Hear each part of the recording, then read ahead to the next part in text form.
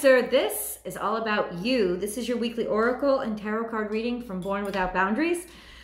This is for Cancer, Sun, Moon, Rising, Venus, Mars, Mercury, Jupiter, wherever Cancer influences your natal chart, you can apply these energies for the next week or so. And whenever you see this video is a time that you're supposed to see the video. Like, it doesn't come to you before it's time. But I do make a new video every single week. So do subscribe to the channel, like the video. If you really love it, share it on other platforms so we can get the word around. But subscribe to the channel and click that notification button so that you know right when I upload the Cancer video every single week, because a new one comes out every single week. And there's always an extended if you want a more articulated, deeper, and almost personal reading. That link is always in the description box below and in the comment section below. Let's get going. Cancerians, please do check out the Romantic Tarot because you're gonna love your reading for this week. I know you are. I know you are. Cancer, Cancer, Cancer, Cancerian, Cancer. What surprises, universe? Oh, the universe really does have surprises for us. The universe has surprises for us this week. That's all I can say. And when I mean surprises, I mean, no, you haven't dreamed this. And no, you haven't been worried about this. And no, you haven't sensed this coming. That's what I mean.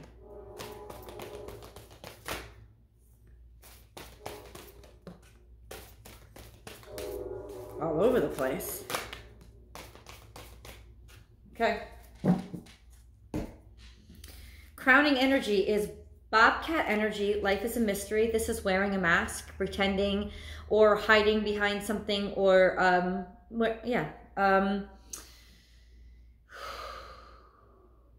not being ready to completely and totally reveal something, not being completely and totally ready to be revealed. The spirit has your back. And then set healthy boundaries. All coming out together as a crowning energy.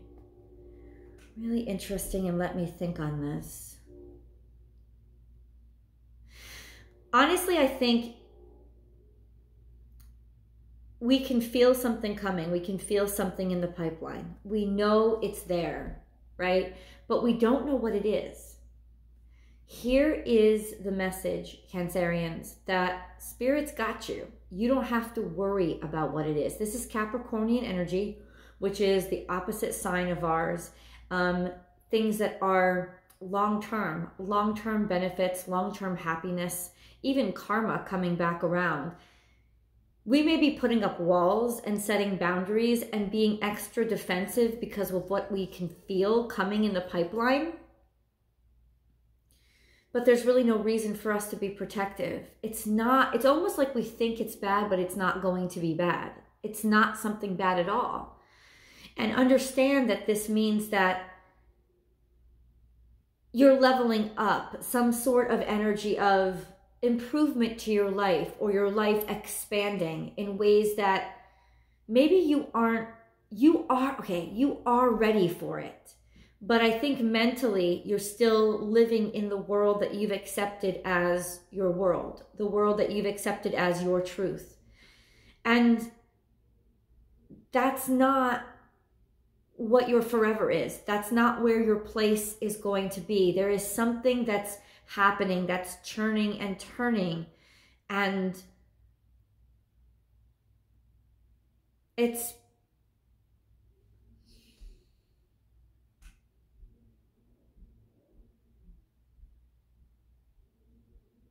not yet ready to reveal itself. You have the energy of 2 + 3, which is 5, the energy of 8, which is destiny, and then the energy of 3, which is divinity and balance. So what is coming for you is what is supposed to be. It's what is meant to be. And in some ways, I always think this, you've helped to manifest it, but you're scared. And you're worried, and you're sad, maybe even a little bit melancholy. Because as Cancerians, we always do this. as things are about to change, even though we know it's for the better, we almost idealize or romanticize what we have now. Even the things that we didn't even like that much suddenly start to become so much better, so much happier. Oh, I'll miss it so much when it's gone. But you won't. It's time to move on. Because where you were was really your pretend world. Where you were was just your mask. It's not your permanent position. It's not what you were meant to be. What you're meant to be, this is shamanic energy. This is like spirit speaking through you. This is a divine purpose. So where you're meant to be and where you're going is maybe what you've been manifesting and creating. But I don't know. I do have a feeling that there's almost a sense of you were about to give up on it, or yeah, you were manifesting it, but did you ever really believe that it was going to happen? So I'm writing a book. I don't know if you guys know that. And there's a line in that book that one of my characters say. And she says, because she's very much based on me, and she says, you know, I would pray every single night to angels, etc., etc. And her friend had said to her, her love interest had said to her, wait a second, you told me that you pray every night, but now that you know and find out that these things are real, you're saying you can't believe it? He said, who were you praying to if you didn't believe that they were real? And it's that kind of almost separation of, I pray out of hope, I manifest out of hope, but do you actually really, truly, really, really believe that it's real? And that what you're talking to is real? And that what you're doing and what you're building is the next reality, and the reality that you're going to be living in? Do you understand it? Because in some ways, it's almost like there's a veil between you and the truth. And the truth is that you are manifesting everything that you desire. But in some ways, and it may not even end up looking like what you think it should look like, just because there's so much between you and the truth of your manifestation. The truth that it is real. It's hard to deal with this energy. It's hard to know which direction to go, especially when we're afraid. I'm getting a tremendous amount of fear and almost like being dependent upon the concept that we always fail and it never works, and I always get my expectations up. But what do you get your expectations up for? Do you get your expectations up for your fantasies, or do you get your expectations up for what you've really manifested? Do you know what you've really manifested? Do you know where most of your energy and most of your consciousness has been placed? Because if it's into, because if you really looked at where you were really focusing the most on, Cancerians, is it what I don't have? What I'm going to miss? What I long for? 10 to 1, yes, that's the case. And that's where we've manifested the most, because we've put the most focus and attention. You know, your focus determines your reality, right? Even though we've been working our butts off and going like crazy, have we ever really believed that it could happen to us? Do we really see and know that that is where we belong? And just not insisting like we'll argue with people to prove it, but it's not about an argument. It's just a reality. It's just the truth. In other words, feeling the calm inside of your heart, even when things are falling down around you, knowing that this is a temporary situation, not getting angry, not getting upset, not getting frustrated, or not staying in that energy too long, realizing this is part of the process. I am who I say I am. I am who I manifest. I am who I think I am. So there's almost like this separation with us not understanding that, yes, we are truly manifesting a better life for ourselves. Lots of energy came out. Lots of energy. We have Buffalo Spirit. The abundant universe will provide. This is Taurus energy. And Taurus actually had a really interesting reading. You might want to go check that out. I can attach it above. But this is a statement of you have the ground beneath your feet. You have a solid base, and there are going to be resources to meet your needs. Slow and steady wins the race. Tortoise energy. This is matured Cancerian energy, but it's in reverse. It's not, it's like King of Cups energy, which is accepting your emotions, feeling comfortable with who you are. But unlike the King of Cups in reverse, this doesn't have, all this means is that things are speeding up, and that that abundance, and this is the energy of 6 + 2 as well. It's 8. 8 is destiny. All this abundance is coming to you a lot quicker than you think. Now, this could be material abundance because you need it. Maybe you need it for security. Maybe you need it for happiness. Maybe that's part of what you're manifesting. But it's material resources, as in resources in the 3D, not just, you know, because we all need that those spirit guide messages, of course. But this is 3D resources coming to back you up. Maybe getting your family support, or getting your family on board after it's been strained and you've been robbed of it, or feel like it's been lacking, or having people believe you, or having the money come in just when you need it. Even if it comes in the 11th hour, it's almost like that's the test of the universe, is believe that it's going to come in, even if it's not in yet, because it's on its way and the universe is going to provide. One of the key core energies of your crowning energy is that Spirit has your back. Even if you don't see it, it's there. Overcome any obstacle. This is more Taurus energy. If you're dealing with a Taurus, then a Taurus is about to come through for you big time. They're about to show you what real friendship means, because they're about to help you blast through obstacles. Or some earth sign in your life, could be Capricorn energy. But this is that energy that helps to put all your ideas into practical structure, practice, scheduled, long-term plans and goals, and routing your map, like routing your route. This is how we get there. But there's outside support, and it's a support that believes that you can do this, that you're capable. It's proud of you. It's proud of you. It loves you. It gives you accolades, sort of like, you know how the rhinoceros is dressed in a wreath. It's like it openly adores you. That's what this energy is. Somebody who stands by your side and will help you get through anything and everything. Central energy is the Star card, the truth. The truth is coming out, and you're in the spotlight. This is a spotlight card. Open to infinite possibilities. Oh my God. The doors are opening so wide for you, Cancerian, and the spotlight is about to shine on you. So that means you're about to make a breakthrough into the public realm, public recognition, getting the attention that you want, and maybe have kind of put away and placed to the side, and maybe stopped wishing that you deserve. Deep down inside, the truth is, you know that you deserve this attention. But you've almost like intentionally second-guessed yourself to buffer the disappointment of it not arriving. Well, it's about to arrive. Time to heal. A situation and a circumstance is getting better. It's also infused with a new sense of life, a new sense of vitality, a new sense of energy. There is a healing process going on, but it's more the healing of the past. There's 5s all over this reading, so a big change, a huge shift, even maybe deep down inside, getting ready to spring forward and leap forward.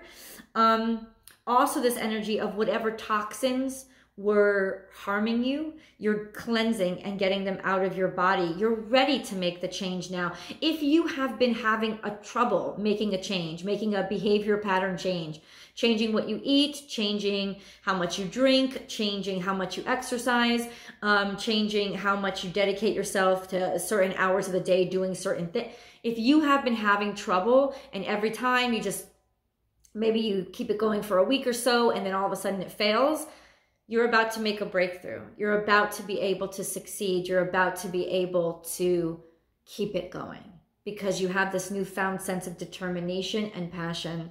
And also what we need, and this is, I think, was the missing piece for us, you have support from somebody else. You have a supporter coming in who believes in you and is willing to invest in you. And Cancerians, the reason why we always invest in somebody else is because we need a connection to somebody else. That's who we are. We make magic through the connection. And lots of times we are that conduit for everybody else to succeed, and it's our superpower. It's what we love to do. But then when it comes to us, who supports us, we're about to get that person. Nothing is wasted, 6-3. This is the energy of something coming to a head. Something coming to a head, something being realized, even if it was something that was making us sick or harming us in some way, it's about to be diagnosed and brought out to the surface. And in some ways, there is a practical use for even those things that we're cleansing out of our life. Trash to treasure. This is finding treasure in a trash heap, as well as being able to spot and understand how to use what we have right now to give us what we need to get us through day by day by day. Instead of looking for the best case scenario, instead of looking for the ideal scenario, we stop looking for that ideal scenario, and our focus is, we're opening our minds. Our minds are expanding so we can start to see, oh, look, I have these different ingredients. Maybe I want to make cupcakes. Okay, but I don't have the butter. So what can I make without butter? And then you're pulling things out and seeing what you actually do have and what you can make. And guess what? Without the butter, it's probably healthier for you. Just a scenario, but that's what I'm saying. It's like finding treasure in that trash heap and realizing that you actually have oh, click your heels, Dorothy. Not to get to Oz, but to get back into the reality that you never realized was as beautiful as it is. But I do think it's this connection with this other person or supportive group or whatever you're in that's actually helping you to see things in a different way. And then we have co-create with spirit. You have spirit all over your reading, so this is definitely connecting and communing. If this has been a very spiritual and psychically connecting time for you, then the energy of Pisces is really working well on you to reconnect you with a spirit that never leaves you. And maybe that's who you're connecting with, because it's the abundant universe provides. But I don't think it's just spirit. I think it's spirit finally realizing, hey, this is Cancer I'm dealing with. They need more than my voice coming through their heart. They actually need a hug. They actually need somebody to support them and believe in them. Duh, they've been telling me that their whole lives. That's what they do for everybody else. Now that's what I have to do for them. And I feel like Spirit is finally turning around and going to be providing that resource that we've been lacking, which is that 3D support system, that fan club for us. 8, more destiny. It's not that Spirit has been trying to keep it from you. It's that everything is finally clicking into place. Synchronicities are aligning up. It's happening now because the moment is right for it to come in. Okay, let's get into our grounding energy. No, more than grounding energy. Turn knowledge into wisdom.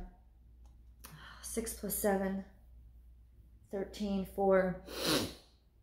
This is my moon card. So this, first of all, it's loyalty, but it's almost like hidden loyalty. Maybe resources or loyalty that you didn't know existed, but it's also something that's been kept hidden.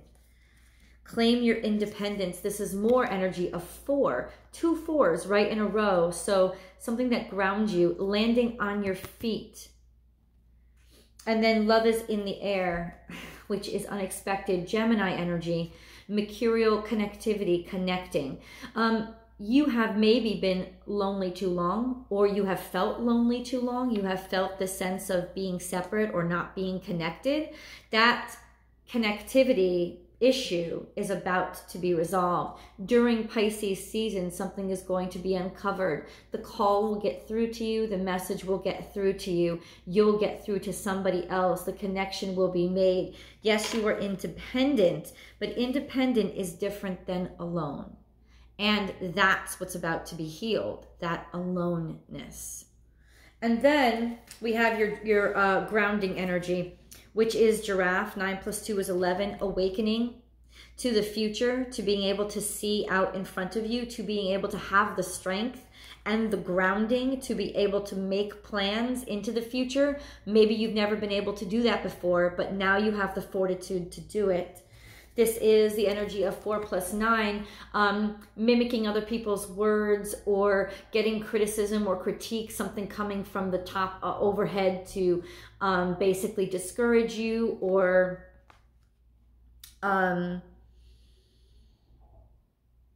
watch your words or criticize you. No, I honestly feel like this is you. Maybe you've been, like, I don't know about you guys. I'm talking to you straightforward. I've been having such issues with communication. I've been having so many problems talking and speaking. So it could very well be that you're going silent and just listening and hearing. In other words, we're on the receptive end. The grounding energy for us over the next few days is to receive, to not do, to not put out, to watch how much we exert ourselves and to just allow things to come, because we could, through what we say, inadvertently push somebody away that we would want close, because we're talking from our old position of what we accepted as a reality because we were condescending to our disappointment, right? As opposed to now where we have these new opportunities coming in. Watch what you say. This is more Taurus energy. You don't want to push away your future. And then last but not least, Leo energy. And this is feeling good about ourselves and maturing and having a beautiful future. Think of this as like the Sun card or the Strength card, finding your courage to believe in the future is so bright, you don't even gotta wear shades. You know why? Because you're the sun itself. Let me flip the camera around so we can review the cards.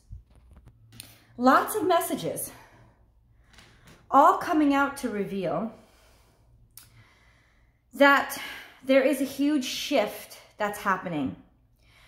And this time, Cancerians, it's happening outside of us, because I feel like in a wonderful twist of events, the universe has realized, you know what, these guys need help. They really, really do. They give help. They give themselves away. And then they don't really understand how to set those boundaries to keep themselves healthy. We often have those times. We know those issues. We know because we're Cancerians. We know that we always pretend like everything is okay, and we set fake boundaries that don't exist, essentially. And this time, it's not even about our boundaries. It's about allowing somebody to come and help us out and not pushing them away. We do this all the time. Inadvertently, we will push somebody away. We will push them away, and in doing so, push an opportunity away, because when somebody wants to take care of us, it feels weird.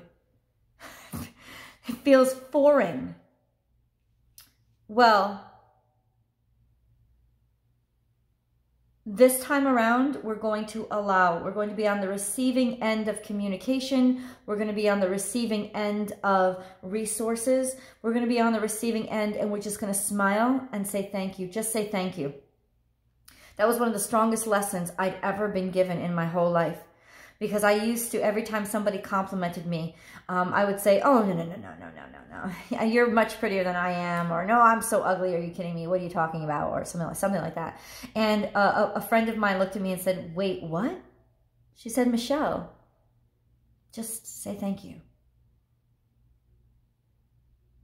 Like, why are you pushing away what somebody so willingly wants to give you? Maybe because there's a little bit of arrogance in here, it doesn't add up to your ideal. Maybe it wasn't the right person that was saying it to you. Cut that crap out, Cancerians. Receive. Receive that beauty that is somebody else's energy that was made to replenish you. Let's dive deeper. I'm going to go over to the extended. I hope you join me. That link is below, and that will include your tarot reading as well. Really want to see and understand and see if I can unveil where this abundance is coming in. I'll see you guys over there.